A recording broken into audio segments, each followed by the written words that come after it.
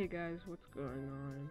Today we got a new video. We're going to be talking about concept art. And by the way, I got a new mic. Let me know if it sounds better. Let me know what you think of it. And today I just thought I would make a new, a different type of video, change the pace up.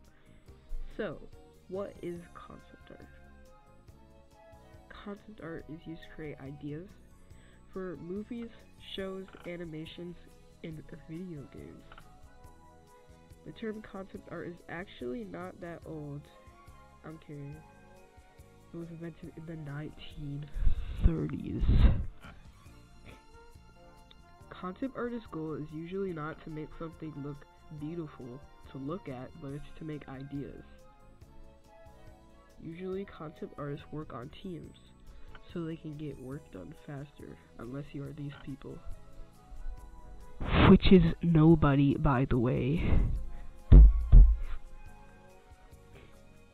How do you become a concept artist? First, you'll need skill. Make that a lot of it. Concept artists spend about 6 hours a day drawing, at the very least 3, or something around there.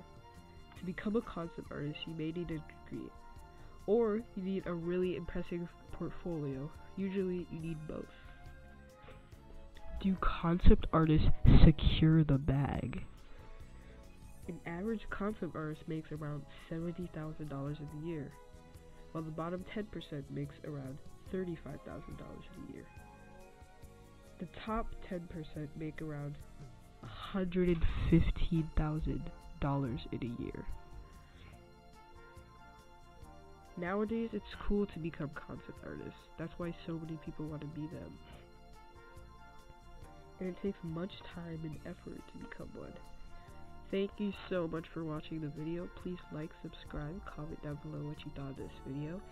And please watch my other videos and subscribe. Yep. Bye. Thank you.